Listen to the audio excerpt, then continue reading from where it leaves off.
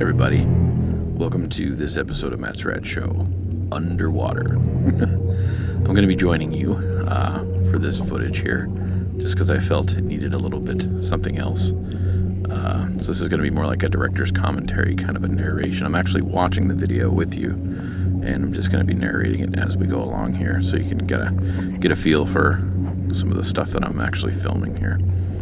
There's just something so fantastic about underwater footage. I just love it.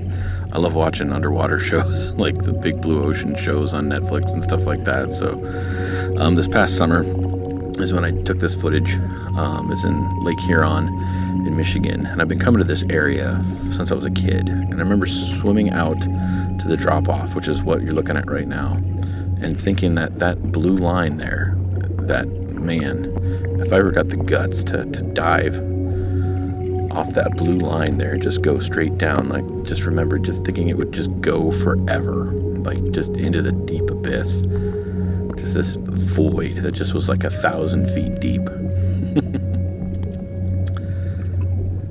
It looks amazing.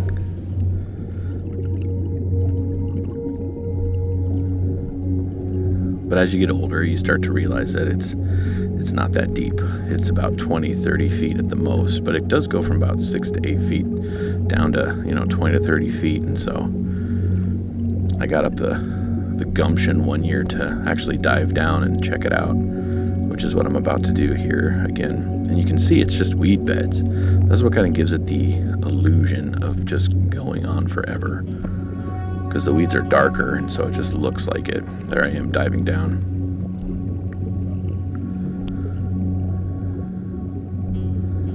But it actually makes for a good little fishing spot anywhere there's a drop off, because there's usually a good weed bed by it, and you can get some good fishing, because the little fish like to hang out by the weed beds, and so the big fish eat the little fish.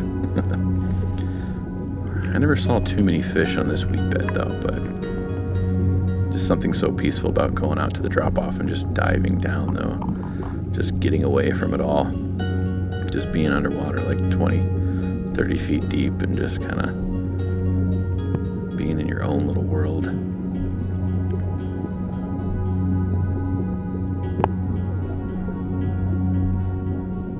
I remember when I was filming this, I kept having flipper problems. I kept losing my flipper as I was filming this, so I kept having to go resurface faster than I wanted to.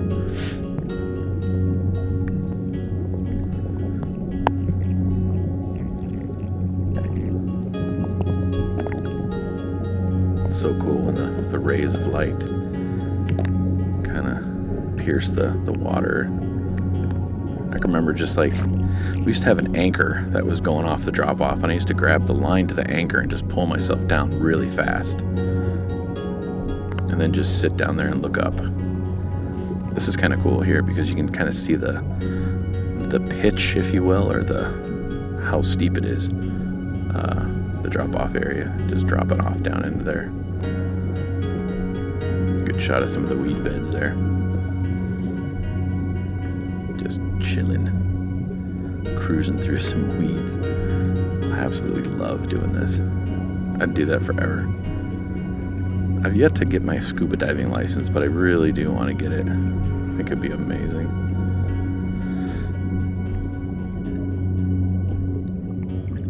Okay, here we go. We're going to a different area now. This is a rock bed. Used to be a crib. Used to be a dock here, a big old crib dock. So now a bunch of fish and stuff hang out in this big old rock bed. Oh, I'm getting real down in there now. It's like flying through canyons. But yeah, these rocks here in this rock bed, those rocks have been there for, gosh, 100 years, maybe more.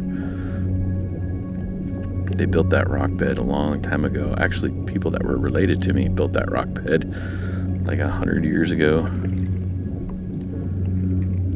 Roughly 100 years ago. I don't know. It might be a little bit less than that now that I think about it. Sometime in the early 1900s. So all the timbers have rotten and broken off and floated ashore, but all the rocks are left over. See all the little fishies. Hey, fishy.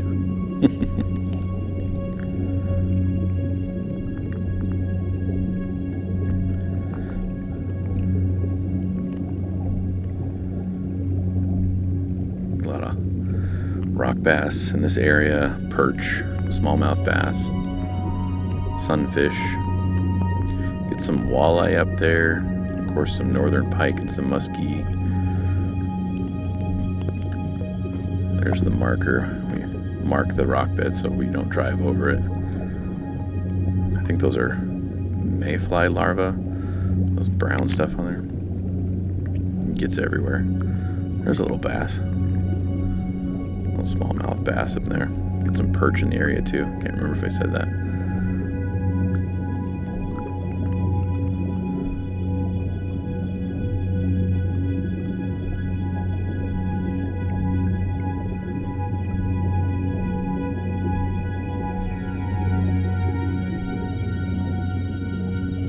This footage rocks. Sorry I said that. Couldn't resist. A few more fishies. It was exciting this last summer actually to see how many little fish and stuff are out there, because for the longest time the fishing in the area just was horrible. Those cormorant birds came in and just ate everything. So the fishing is starting to return up there pretty good, so that's cool. Another epic shot of the milk jug. Going back down to take another look at some rocks.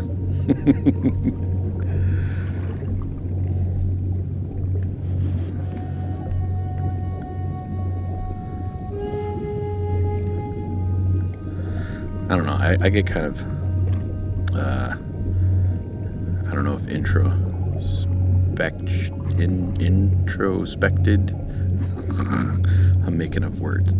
I get all, what do you call it? I don't know, I start thinking a lot when I get out to this area, all these rocks and stuff, knowing that my ancestors laid those rocks down there many, many years ago.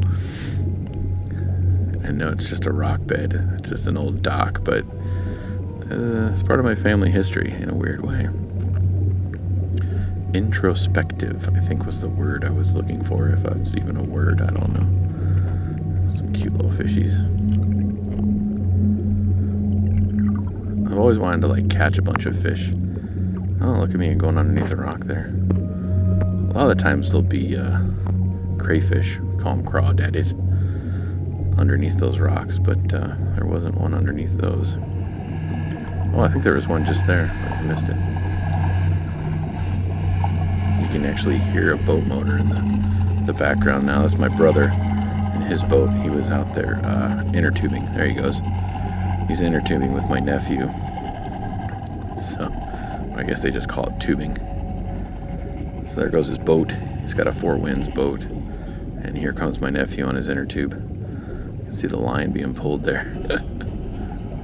Soon, there he goes.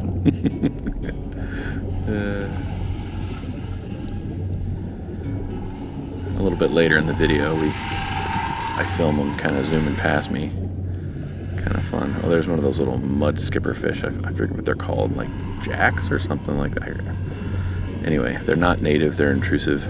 You're supposed to like not put them back in the lake if you catch them. My brother used to catch them and put them out on the dock, and then I would feel sorry for them when I was a kid. Even though they're intrusive, I always felt sorry for them, so I threw them back in.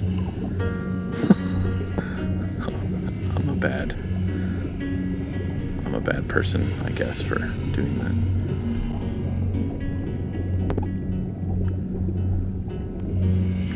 The old timbers of the old dock of my old family. Jeez, I spent a lot of time looking at these rocks. It's just something so peaceful, though. I must have spent literally like just days underwater in this area, just with my goggles and snorkel, just swimming around all day long. Okay, now I'm back towards the dock, closer to shore, that we actually use, and you can actually see some what appear to be smallmouth bass. There might be some perch in there. I don't think any of those are perch, but they like to hide underneath the boat, just hang out underneath the boat in the shadows.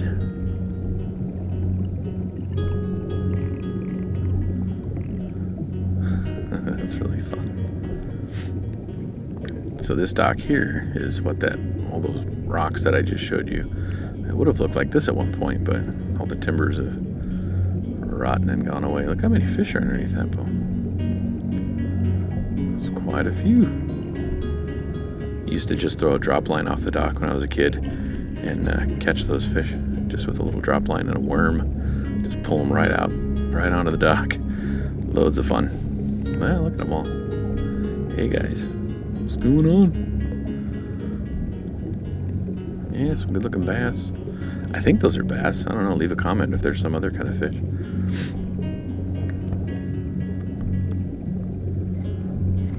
I'm stirring up the muck.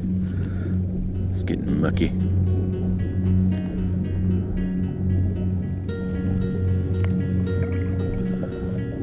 Getting icky out.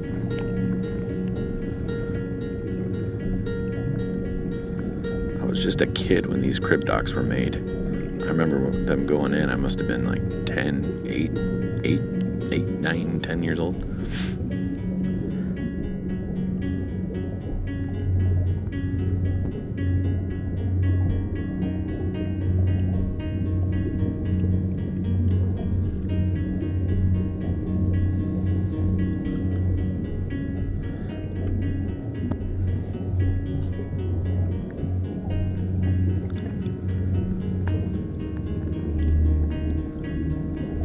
Sticking the camera in a bunch of rocks here and just trying to see if I can see any more fish. I couldn't really see what I was filming, so I'm just kind of sticking my underwater camera down below the surface and just hoping there's something there. But I actually got some good shots of the fish here.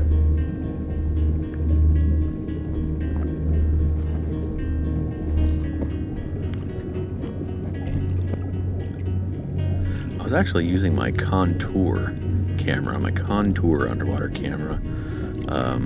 It does pretty good, but I got a GoPro now, so I would use my GoPro if I did this again. I think the GoPro gets a little bit better quality footage, but this is pretty good though. It's not bad.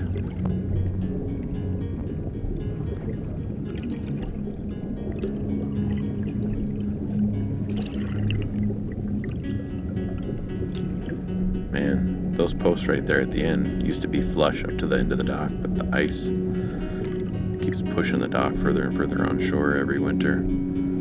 Ice comes in and just pushes it. It's amazing how strong ice, what it can do. You can see some leftover zebra mussels in here. They got into the Great Lakes a few years ago. Just went crazy. They were everywhere. They're starting to go away now though. The one thing they did do though is they made the water super crystal clear. At least I think they did.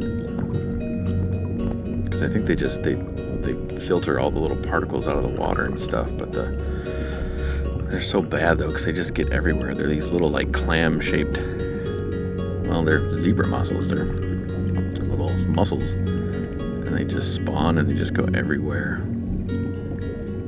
Clog up pipes and all kinds of stuff, but so they're kind of a mess, but they're intrusive as well. Oh, anything down there? Oh, look, there's a little crayfish down there on the bottom right. Little fish going down to look. I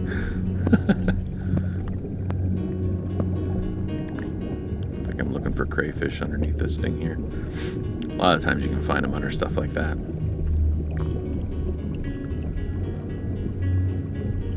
Not that time. They're so fast, so you usually don't see them.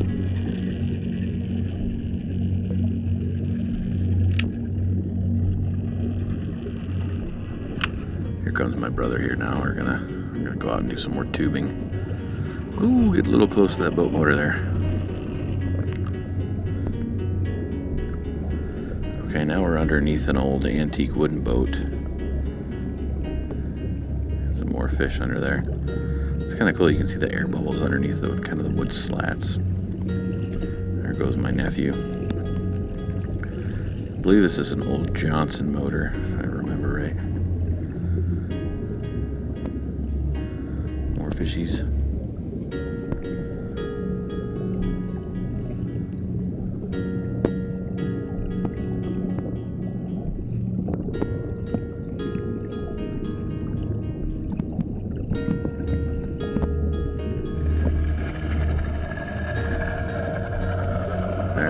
brother.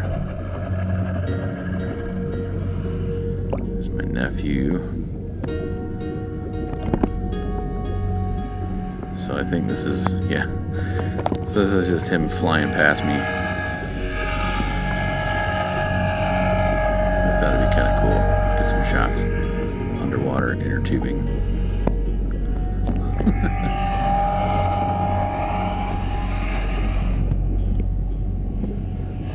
It's kind of fun. We had fun that day.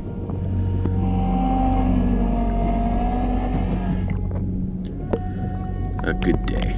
Always a good day when you're in the water for half the day. Just kind of floating out by the drop-off there as they whiz by me.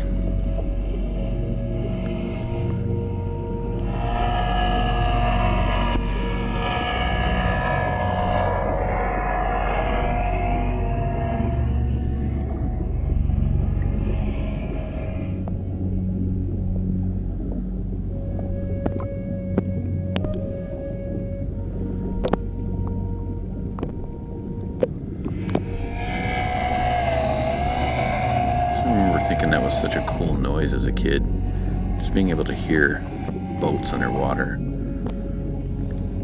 And a boat motor will travel, the sound from a boat motor travels actually exceptionally far underwater. I don't know why. You can just like see a boat like half a mile away and stick your ears under the water and you'll be able to hear it. Oh, that was pretty close. I think that time my nephew was like, "Look out, Uncle Matt." That was me, my little cameo, my one little cameo, just to prove that I was filming this. We're just about over here, we're just about done. So, thanks for watching this episode, guys. Some of my underwater footage. That is where we were just now, but we were underneath the water. Those two buoys out there was those rocks. And yeah. That's the end of the episode. So thanks for watching, guys. So be sure and like and subscribe and hit that subscribe button up there and watch some of my other underwater videos. They're kind of fun. And I will talk to you guys later. Alrighty. Okay, bye.